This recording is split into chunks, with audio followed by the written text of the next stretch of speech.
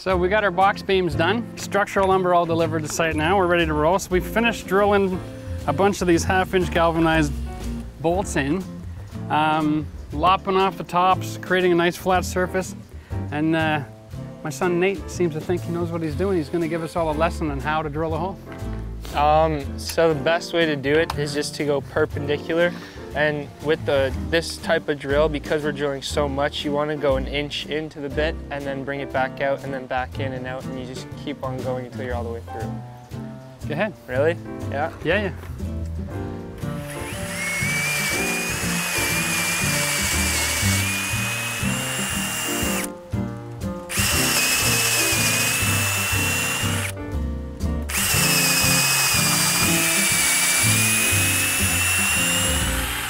So this might seem like it takes a little bit of extra time.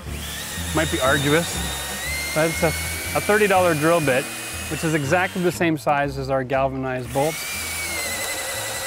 And if you go too fast, it'll shear right in half from overheating. That's why it's necessary to take it in and out and clean the wood out of that bit as you go.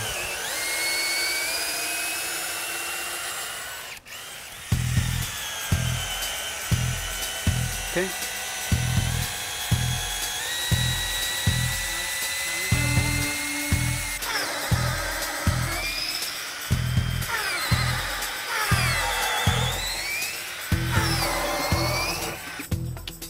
It looks so majestic.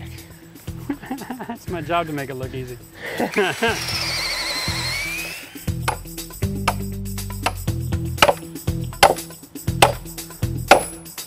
Awesome. Important to note, I've seen a lot of guys mention a lot of different hardware. The reality is that drill bit with this nut, or sorry, nut and bolt, it is an exact fit. You have to hammer the bolt through the hole. That means it's a direct load transfer. And when we've got these boards leveled off with the screws, they're not going to move around because we've given no extra space for that to happen. So the last thing to do to have our box beams all finished off is to lop off the top of the 4x4 posts.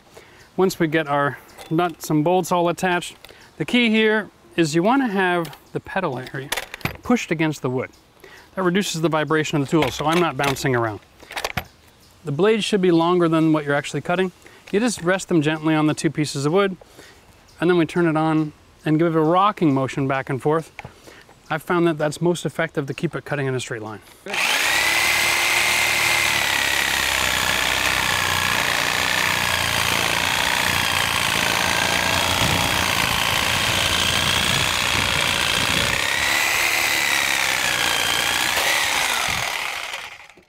The last step for this is really we want to tighten these nuts. We want to create as much compression as we can so that things aren't moving around. And, whoops, lefty loosey, righty tighty, isn't that what we always say, Max? Now, we're dealing with a softwood lumber here. So although that feels pretty tight, we're going to go for compressed. Takes a little bit of work. Whew. All right, so once you have everything tightened, you're ready to start laying your floor joist package. With a triple box beam like this, we're using the middle beam as kind of our midpoint. So we're going to be attaching our joists every 16 inches on center. The secret here is that we're going to offset the joists so that I can attach them to this ridge plate from each side and have one of these running down the middle. Now all of these joists will be sitting on one of these 2x10s, so that'll transfer the load, which will work out really, really well. And then so all I got to do is just mark the outside of my 16-inch on center, put an X where the wood is attached, and that represents the outside of the board. Now, in decking, it's not as important to be dead on the money with this because of the way we attach our deck boards. Since we're using the camo system, you can't even see the screws. If you're having visible screws, you really want to be meticulous with this point, because with surface screws, part of the aesthetics of the deck is to have them all lined up perfectly. You almost want a chalk liner or use a straight edge or something like that. Now my tape has got these little red squares on it. Brilliant for framing because that red square is every 16 inches. I don't have to do math or anything like that. I just look for red square and mark it, and I'm good to go.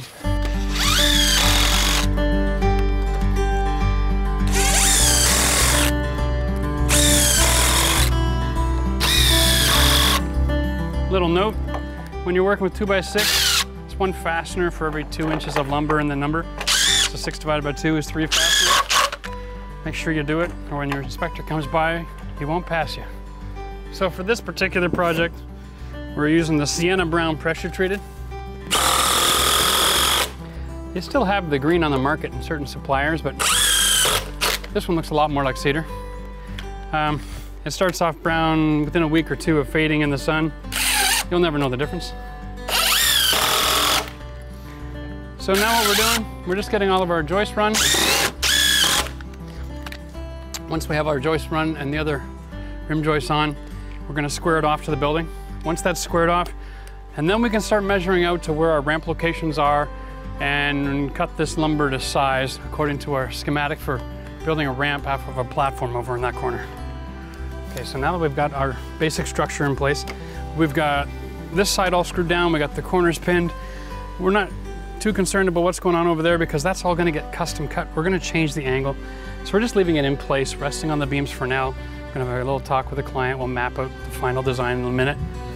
What we have to do is get this all squared off before we can measure off the rest of the deck. Because the whole deck is built off the idea that we're coming square off the wall, right down the middle, on this box beam. So the way that we measure this off, believe it or not, Nate, Yo. I need you to get in between these 2 joists at about, let's say, 8 feet down. All right, basic triangle law. If I go 3 feet over and make a mark, okay. All right, behind you. Okay. Yeah, okay. Hang on. We'll go 6. Okay. So basic law is 3, 4, 5, or multiplies thereof, so we can go 6, 8, and then 10. Make sense?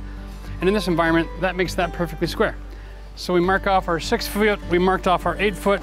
Now Nate, the leading edge with the numbers, that corner goes on the outside part of that board. Kind of go like that way. Nate, go like sideways. Okay. Okay? Okay. Now look at this. I am way out of square. All right?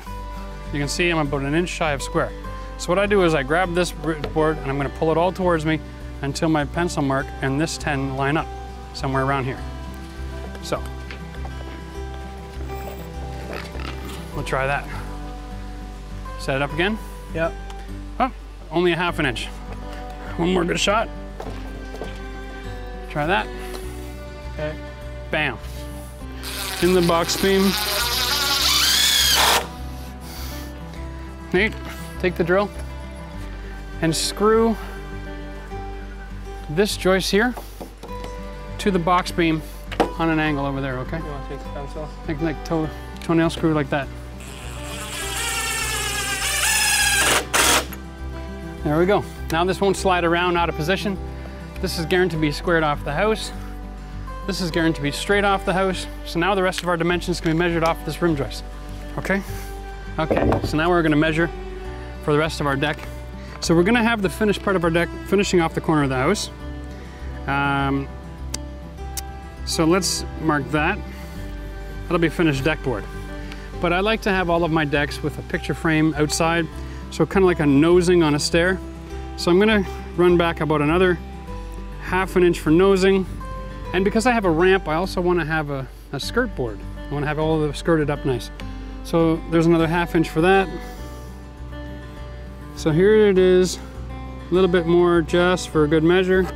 That's about the mark I want, right there. So whatever that turns out to be, that'll be the size of my deck. So I'm using the side of the building to determine my design instead of letting my design cause me all kinds of problems. Okay, there we go. So that's 95 1/4 inches. Amazing. 95 and like legit 1/16.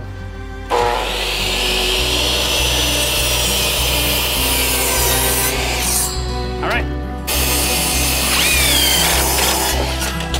Wow, that's actually a rain cloud. So for more tips and tricks on how to renovate your home, make sure you subscribe to our channel at Ottawa Design and Build here on YouTube.